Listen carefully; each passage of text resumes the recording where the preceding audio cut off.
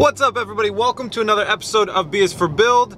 Today we are going to be working on quite a few things. We're going to be working on shifter linkage so we can shift the transmission from inside the car, which would be handy. We're going to work on installing our driveline, which just got finished, and we're going to work on the transmission mount. Stay tuned.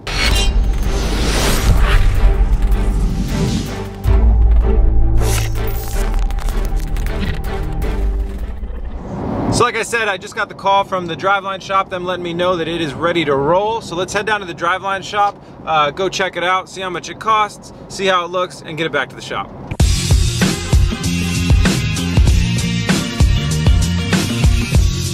Taco break.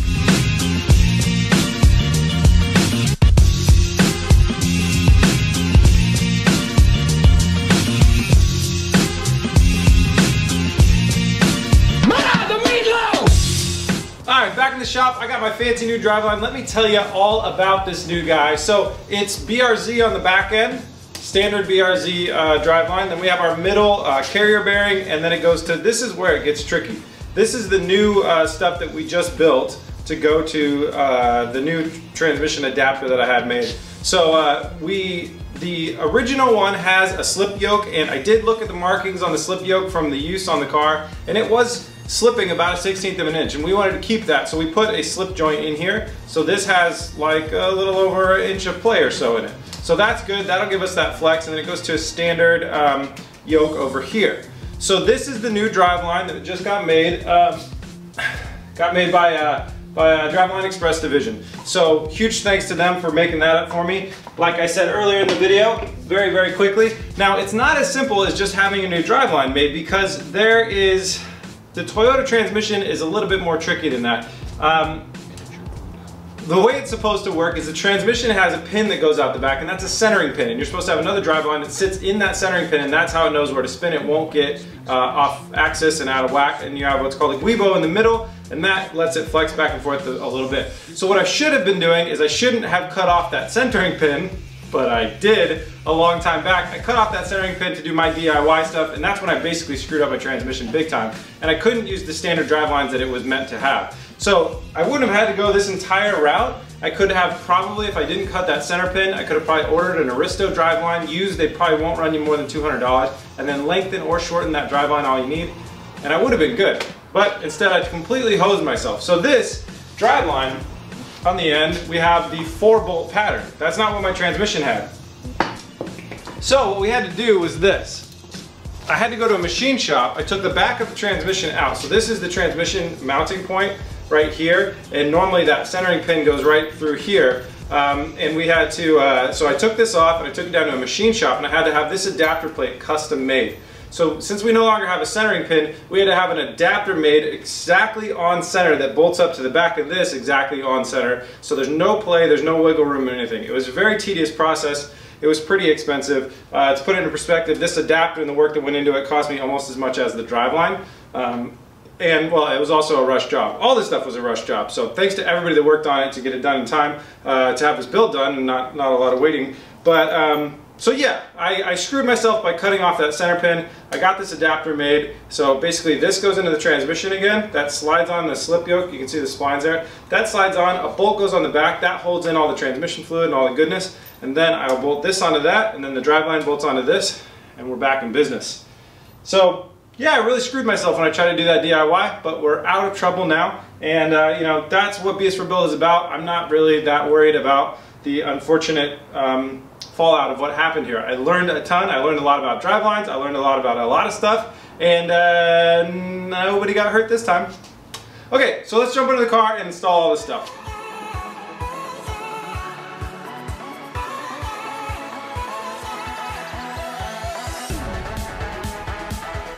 Driveline adapter install was simple. That's all thrown in there, and I was going to go ahead and bolt up the rest of the driveline, which would run back there. But then you can see right here in the top right, that's the shifter linkage, and that was going to kind of like get in the way of my work.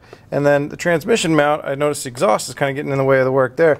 So I'm thinking that all the fabrication kind of needs to be done with as little stuff on as possible, but still enough on that I know what my obstacles are going to be. So anyways, I'm taking a break from installing the driveline. That'll be really easy. I'll do that later. For now, I'm going to go ahead and uninstall the exhaust, and I'm going to focus on building the shifter linkage. Once we get the shifter linkage done, I think I should build the transmission mount. Once the transmission mount's done and all the fabrication side of things is done, then I can go ahead and reinstall everything. Jumping inside the car to work with the shifter linkage, up here we control the shifter, and that changes what's going on down below. So you can see that the BRZ has park, reverse, neutral, and drive. The Aristo is going to have the same, but it's also going to have room for 3 and 2. If we don't have any chance of ever drifting this car, we're going to need that ability.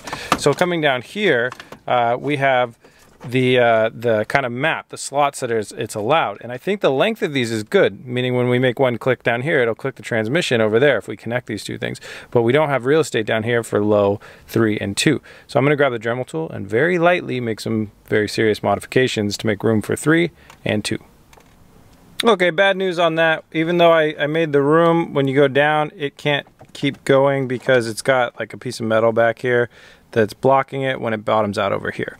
So now it's time to do larger scale modifications to this thing. I'm going to give up on the whole I like the notches plan and get rid of all the notches and just try and build it so it goes as far from top to bottom as possible. Alright, modifications are complete. I just had to cut into here so I could get a saw blade down there and make some modifications down there that stopped it from blocking. And then we're good. And I can actually get a little bit more room out of here if I need to down here. But before I go too crazy with this, I need to get down and connect to that linkage and start connecting this up with the transmission, see where the shift points actually are on the transmission, because I don't know, I mean, it is kind of Toyota stuff, but the odds of them all linking up perfectly, I'd say are kind of slim. So next job, get underneath, connect the pivot point to the transmission over there with some sort of connecting rod, and then start to test shift.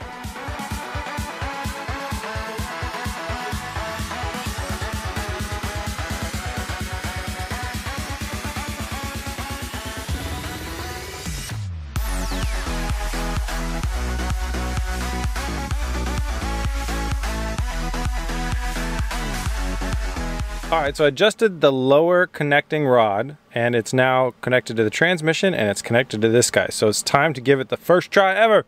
So we're coming out, and was that a gear? Did I get it? Wow. Alright, so that's reverse, and it's matching up. This is exciting for me. So the pattern on the shifter is matching up with what's going on in the transmission. So you probably can't hear it, but that's it shifting out of reverse, or out of park into reverse. So now one more down, that's neutral. I don't really know. Yeah, that should be neutral. Okay, and then we got drive is gonna be the next one. And then low 3. Let's see if we can get low 2. Oh, we don't have enough real estate for low 2. But we got every other, it's like we're halfway there. Just tap it and it'll go into low 3. Let's see, going back up, drive, neutral, reverse, park. Damn, we're getting close. I'm so excited. Okay, so I'm gonna go ahead and start modifying this and get myself a little bit more real estate so I can have the low, low, low. Yeah.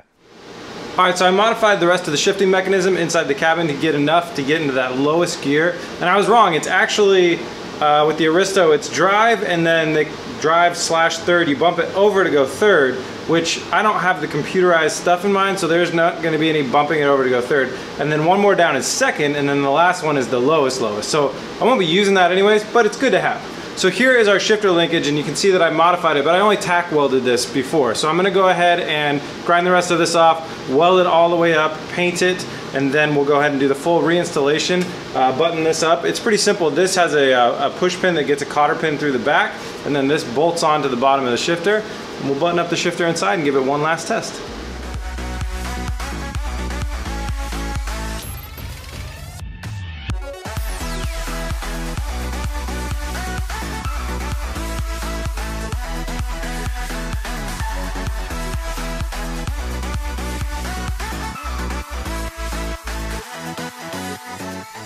Shifter linkage is all buttoned up, and so we're in park right now, and then we're going to go into reverse, neutral, drive, 2, and low. There we go. And low, low to 2, 2 to drive, drive to neutral, reverse, and park. So it's really cool that we can keep this thing here because basically you can't like bump it out of park. If you're in reverse, you can't really like bump it out of reverse. When you're in drive, it's not a really big deal if you well, I guess, you know, it could get scary if you drop it down low, but for the most part, you know, drive bumping it into neutral or whatever, that's how the car was designed to be able to do that, so not too worried about it. But that's awesome. We got our shifter. What's up, guys? It's a new day. I gotta say, I'm really happy with the way that shifter linkage came together. That is a really smooth, really crisp, good feeling, and I honestly didn't think it would come out that good, but I'm really happy that it did. I mean, we got lucky with the fact that each notch happened to be a shifter throw on this transmission as well as on the shifter. The engine's probably 10 years older than the car, but we got lucky. So that's good. And I'm excited because we are now on the last piece of fabrication. I gotta build a transmission mount. I've never done this before. It looks pretty simple. It's just a bunch of steel that basically goes into your tunnel and then it goes across to support the transmission. I should be able to fabricate something like that. And then this is the last big piece of fabrication on the car, period. There's other stuff that we're gonna be adding to it and other things like that, but this is the last necessary piece of fabrication. So I'm really excited to get started on this. I think this is gonna be pretty cool. It's gonna give me a chance to test out my welding skills and fabrication skills, among other things. So I'm stoked. Let's get started. I'm gonna jump you down underneath the car and give you a little preview of what I'm gonna try and build. All right, so transmission mount. Here's our transmission. It comes back here and it's kind of free hanging all the way back here. So it needs to be mounted and supported by this place right here that you see right here. So it's got these nice bushings in there and everything like that. So we're gonna keep this stock mount bushing setup and the bolt pattern and everything like that, and we're gonna build off of that. So what needs to happen is I need to stop being lazy and finally drop this exhaust down. You can see we did all the shifter linkage without the exhaust. That's the shifter linkage without the exhaust being dropped. So I'm gonna drop the exhaust down. And then I need to go ahead and clean up these sides because these sides line up with exactly where this is, unfortunately. So these have to be cleaned up so they're completely flush and we can work off of them. And what we're going to do is we are going to build some L brackets that are going to bolt into the side of the car here, come down. Now I may weld them in. I got to talk to a friend that's welded right here before. But what I'm worried about is I don't have anybody else in the shop right now. And if I weld right here, I get this too hot. I could catch the interior of the car on fire and not even know it. I'd be down here and that could be really dangerous. So for the time being, I'm thinking about bolts. That's how some other kits, I've looked at multiple kits that have been sold online, and that's how they do it. They bolt into the side of the car here. So anyways, an L bracket is going to come off of here, and then we're going to run a straight plate across and then back to another L bracket here. So we're building a plate that is just, you know, going to bolt up to this 4-bolt bolt pattern right here and then bolt into our L bracket. Now obviously this isn't in its final mounting place. It needs to be up a little bit higher, so there's going to be a jack in here when we get it all mocked up and everything like that. But first steps first, we got to go ahead, drop the exhaust, clean up these sides, and then start mocking up our L brackets with some cardboard, and then we'll cut them out of metal and work from there.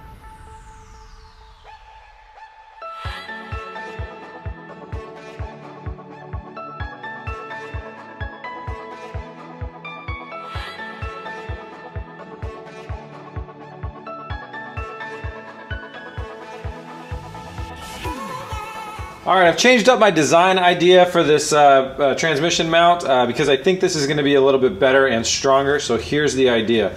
Imagine this is the transmission tunnel. We're going to take square bar like this, except with a little bit thicker sidewall, and we're going to lay a piece about this wide on one side of it and that wide on the other side of it. So there's basically a ledge now on the inside of the transmission tunnel. It goes like this, and there's a ledge. Then we will take very thick steel and run that across the ledge, and then that's where it will bolt in. So this piece of steel will be able to come in and out, and the ledge will always stay there.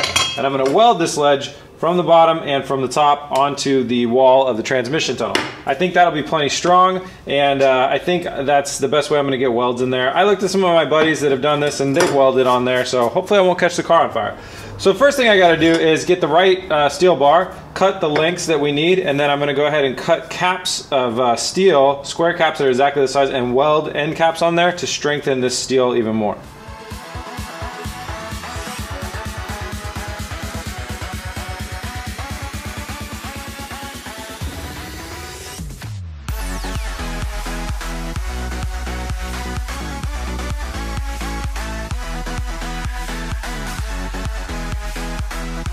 Now that we've got our two awesome rectangular boxes of metal, still really hot, all welded up and fancy, it's time to let those cool down, jump underneath the car, start mocking those up into position. I'm gonna go ahead and like kind of duct tape them into the car in position, and then we'll start figuring out how long our cross member needs to be so we can cut our cross member and prepare it, and then we're gonna drill our holes in both of these things and get everything ready to be kind of placed inside the car.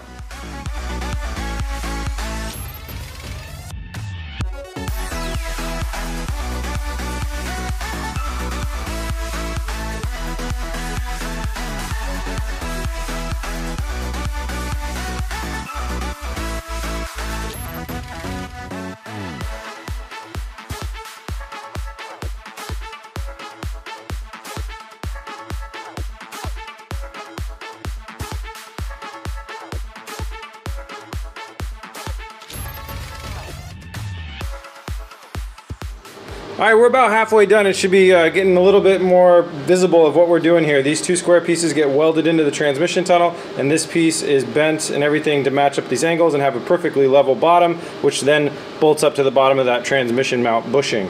This piece of metal is not thick enough to do all the work, so I'm going to double it up. I'm going to build another piece of metal exactly identical to this one, put it on top, and weld them all the way around so they're two pieces of metal welded together to get that thickness that I'm going to need to be strong enough. So that's what's left, is I got to do another piece of metal, weld them all together, and then drill holes, because this is right now temporarily tack welded in here so I don't lose my placement.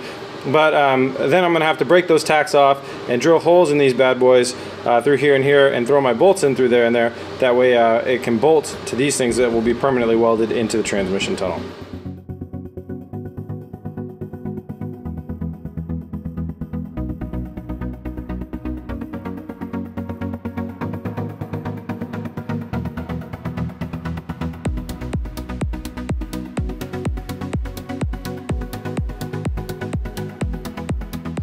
All right, progress. This is all welded up. You can see the seam here is all welded up on both sides. The holes are drilled for the hardware to run through. That's where the hardware is going to go through. But I'm going to still leave these tack welds in here for a second longer. Next step, we're going to go back under the car. We're going to weld these two guys into the transmission tunnel. It's going to suck really bad because I'm going to use the MIG welder and it's going to be upside down, so a lot of it's going to fall on me and it's going to burn real good.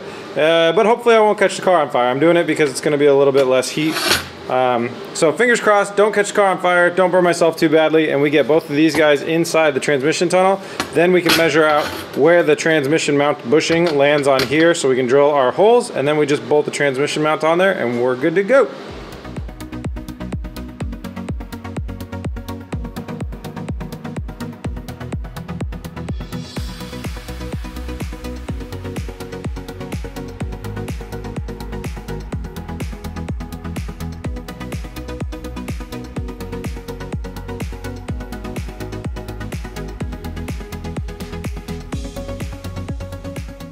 That's some stressful work, not catching the car on fire. I think that's the scariest thing that I've ever done on this car and possibly any car, knowing what's at risk. But that's all done. And progress. This is, the holes are drilled in this, so that's where the transmission bushing, mount bushing thing goes in. So I guess this is like a transmission mount cross member, and then there's obviously the bushing that goes through here. So what's left? I gotta paint this, I gotta jump under the car, paint everything that we welded in there so none of it starts to rust too soon, and then bolt everything up, and we're all done with the transmission mount. Here we go, let's get done.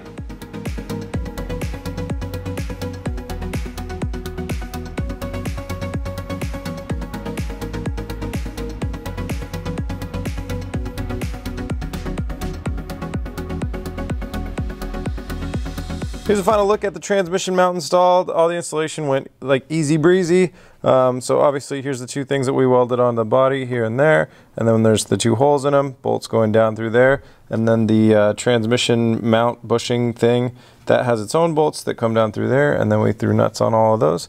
And we're all mounted up. Transmission's a little bit higher than it was before, which gives us clearance on that shifter linkage right there, and I feel like it's in a really good spot as far as being level with the rest of the car and everything like that.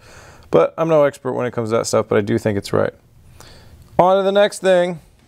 Alright, this episode got started with the delivery of our new driveline, and then we got sidetracked, obviously, onto our shifter linkage and then onto our transmission mount. But now it's time to do the driveline. Let's bring this thing home and install our new driveline.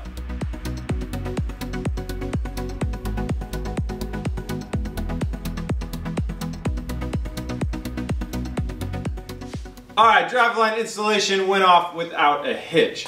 How's it gonna drive? I'm gonna find out tomorrow. I'm pretty stoked on that. I just realized that tomorrow I get to drive a 2JZ powered BRZ for the first time, and I'm very, very amped on that. There's a few final touches that we're going to be doing in the next episode, and then it's going to be the shakedown, and we will probably end that episode with the shakedown. And then we got a couple more mods to do, and then it's off to the dyno. So things are looking really promising. I'm very, very excited. Next episode though, this car is getting out of the shop and we're going to go drive it. Thank you guys so much for watching this episode. If you like Beast for Build and you want to help out and support, we are still doing a tuner crate collaboration, but we're on the last few days of that. So head in the link in the description if you're interested. That is an affiliate link, so picking up a tuner crate through that link helps out BS for Build. If you don't want a tuner crate and you want something else, head over to bsforbuild.com. Scroll down to the shop. You can pick yourself up all the BS for Build decals, shop flags, shirts, hats, key tags. We got awesome key tags. I just noticed that mine's not on my keys again for some reason. Other than that, follow us on social media. We're BS for Build on everything. So pick your favorite one, head over to that, follow us, BS for Build. Thank you guys so much for watching. I'm really, really amped for this next one. I'm very, very happy that everything came together here. Shifter linkage is seriously like slick. It feels perfect. The transmission mount came together, and that drive line I have high hopes for. So I just think this is shaping up to be a really reliable build, which has got me really amped. So, alright, we'll deal with all that in the next one. Thank you guys so much for watching. Please remember to like and subscribe. Peace!